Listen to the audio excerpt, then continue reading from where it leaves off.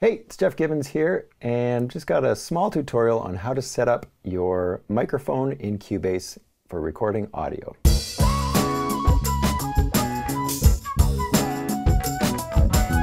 the first thing you're going to want to do is get your audio track in there. And one thing to make sure you don't do is set up a stereo audio track in Cubase. So to set up a mono audio track, you have to go up to Project, Add Track, and then choose Audio. And then at this point is where you want to make sure that you've chosen mono and not stereo. If you choose stereo by accident, you'll see audio recording on only one side of the file. And when you listen to it, you'll hear it probably only in the left speaker. And that's when you'll know that you've recorded audio the wrong way. Okay, so I mean, if you did do that, I guess you could export the track as a mono file or as separate mono files, and then you could just import that one back into a project. So it's not the end of the world if you've accidentally done that and you don't want to lose what you've done. But anyways, set up a mono audio track. I've made a key command for that, which is just A. So when I press A, I get a mono audio track. And then another thing I always stress is that you name your audio track right off the bat. So we're going to call this VOX, which is kind of recordist code for vocals. I think it's Latin for voice. The next thing to do is to set up the inputs, the input routing with Cubase. So to do that, we press F4 and up pops the audio connections. And in the audio connections, we can see what are called buses. And buses are a little bit confusing, but really all a bus is just a connection between hardware into the computer. So the way it works is we've got a stereo in as a default, which is just input 1 and input 2 automatically. And to remove this bus, so we can right click and go remove bus stereo in, and go yes, and then now we can add a bus. So we want to add just a mono bus.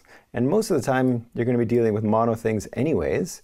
So if you really wanted to, for your interface, you could choose up to however many inputs you actually have. I've got 8, so I'm just going to say 8 mono inputs, and then we call this maybe in 1, in 2, etc. So I'm just going to say in, and that's it. Hit add bus. Now I've got in 1, in 2, in 3, in 4, in 5, etc., etc.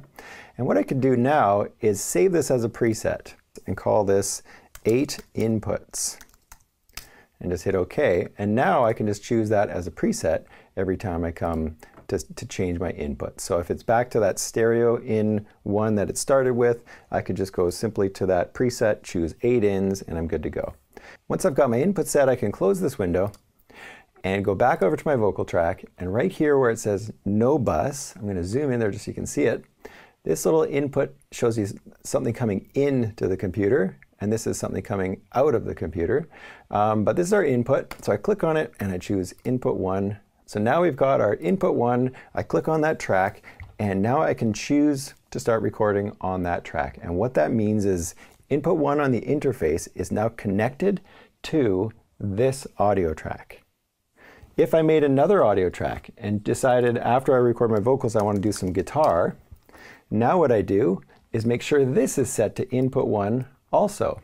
I can see it's set to input 1 as well, and when I record on this track, it's also going to record from the same microphone, but it's going to record it onto my guitar track. So what you have to get in your head is what these input channels mean. And if I go to the mixer by pressing F3, I can now see all of my inputs in red.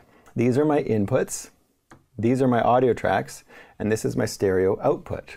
So what I can do right here is I can see the level that's coming into the computer from this microphone right here. So this shows you the level coming in, and this is the track that it's going to be recording on. I'm going to mute my speakers so I don't get feedback. And watch what happens if I press the record and the monitor button on my vocal track. So if I do that, I will see level coming into this audio track. And the other thing you need to know about setting levels is that you never want to adjust this red fader. Because here's the thing, if your audio is coming into the system and it's clipping, the level is going over 0, and you just simply turn this down, all you're going to be doing is turning down a distorted signal. It's still going to be distorting. So it's not going to sound good. So set that back to 0. Never touch these red faders, but you can always touch these faders. If I turn this up, it's not actually going to record any louder. All it's going to do is let me hear it louder. If I turn this all the way off so I couldn't hear it in the headphones at all, it doesn't matter. It's still recording. Okay, so this fader right here, you can do whatever you want with it. It won't change how anything is recorded. So once we've set our input, the next thing we need to do is go and check the input level. So to do that, we need our microphone. So let's grab this microphone right here. And I've got my pop filter just a few inches away from the microphone. You don't want it to be too close, but you do want to get it fairly close to the microphone. And I'll just raise this up a little bit. We set the leg so that it's facing me, sticking out towards me. Can't tip over towards me, or as easily anyways. We get the pop filter a few inches away, and then we get up nice and close to the microphone, and we are ready to start checking our level. So for this, let's look right at the audio interface itself. So we've got the microphone plugged into input number 1 right here. And then we can see there's this little button that says 48 volts. And this 48 volts button means that it's sending phantom power to these first four microphones. And phantom power is needed for condenser microphones to work. So if you're working with a condenser microphone, you must have that on or the microphone simply won't work. So we turn on phantom power. Now power is going to the microphone, and we can see over here in input 1 that we have level. So the level is working, the microphone is working, and this is where I adjust the microphone level of input number 1 on this interface. It's a little bit different on other interfaces, but here it is right here. So what I need to do is sing into my microphone, check, check, check, talking, talking, talking, and then I watch the level. So what you want to do for this part is set the level so that whatever is the loudest part in your song for your singer or for the instrument that you're recording, you want to make sure that those loudest parts aren't going to clip. Clipping is when it goes beyond 0.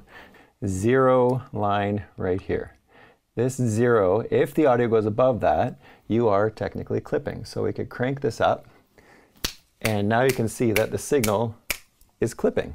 So that's no good. What we need to do there is we don't want to adjust the fader right here. Remember that? We always want to adjust on the audio interface. So I come over the audio interface, adjust the preamp right here until my snapping doesn't go over 0.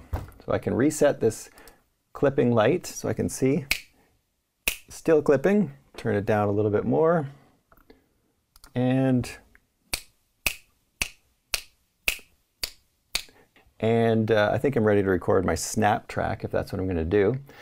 But let's go back to voice and see how that looks. Check, check, check, testing, check, check. And if I'm singing, I'll probably want to actually go and sing that part. But let's pretend that I'm just recording spoken word, and you say to your person, if it's not you, you say, can you just go over that loud part or just get them to say something a little bit louder, see where the level is at, make sure it's not going over 0. I could probably have a little bit more gain on my audio interface. Check, check, check. Hey, testing, testing, check, check. And I can see that the level is not going over 0, or it's not getting too close to 0.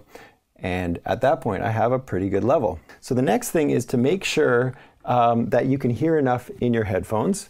So you'd want to plug in your headphones, and if you're playing along with a track, you would definitely want to play the track, sing along, and if you do that, you're going to find out whether or not you have enough level in your headphones of your voice. So can you hear yourself? And so if we go over to our actual audio track, say this is our vocal track right here, we want to make sure that this vocal track, or this level right here, is loud enough for you to sing and hear yourself in the headphones. Put the headphones on, I press play, and I start singing along. And maybe go to the loudest part of the song so you can make sure that you're not clipping. And then at that point, I could say, no, I still don't have enough level. And so a simple thing you could do at that point would be to go to all of your other tracks and just turn down all of the other tracks And there is an easy way to do that if you had a whole bunch of tracks. So if you have a whole bunch of tracks and they're all too loud right now for you to be able to hear your voice, what you can do is click on the first track and then shift click on the last track and then right click on any of those and choose Link Selected Channels. It'll give you options, and we're just worried about volume, so we're just going to click OK. And now what we can do is turn all of those other audio tracks down with one fader. Try that, see if that feels good enough. Maybe you're going to have to adjust your headphone volume again, turn it up a little bit more, and then right click once you're happy and choose Unlink Selected Channels. And by doing that, you've just created more of a difference between the vocal track and the other tracks. So now you'll be able to hear yourself and you're pretty much ready to record. So at this point, make sure the record button is on, and then also make sure that the monitor button is on. And if you have Cubase set up this way, every time you press record, you'll want to hear yourself singing through the microphone. If the monitor button is not on, what you're going to hear is you're going to hear either nothing, if there's nothing on your track, or you're going to hear the last track that you just recorded. So what I would do is I would have my headphones on, I press record, I start singing, I sing my whole track, and with the monitor button on right now, I will be able to hear myself through the headphones, everything will be working properly, and when I press stop, I go back and I look at what I just recorded. So here I can see I actually probably could turn up my volume a little bit more. I could use some more gain on this track because I'm not going to be talking that loud in this recording. And you're going to find that as you go, you'll be like, you know what, I just recorded that first take a little bit too quiet or too loud and it clipped at some parts. No problem, turn it down a little bit, record another take. When you're recording a second take, now you can press record and just record right over top and do your next take. So whatever it is that you're doing, here I'm doing spoken word, I'm going to talk a little bit more, I'm recording right over top of the other take, and that's okay. And then I press stop. And then now, if I go back and I want to listen to that, remember with Cubase Audio, you have to make sure the monitor button is off. There's another way of working where this does this automatically. I like having control over it. Now I press play, and I can listen to the take that I just recorded. Okay, so if I turn my speakers back on and do your next take. So whatever it is that you're doing, here I'm doing spoken word, I'm going to talk a little bit more, I'm recording right over top of the other take. There we go. So I can hear the audio that I just recorded, and of course you'd hear that with all the other things in your mix. And then you get into vocal editing, which I have another video that talks about editing the vocals and comping the vocals. So thanks for watching, and go to gibbonscreative.ca to see what we're up to, and make sure to hit the subscribe button as I will be putting a lot more videos on in the future.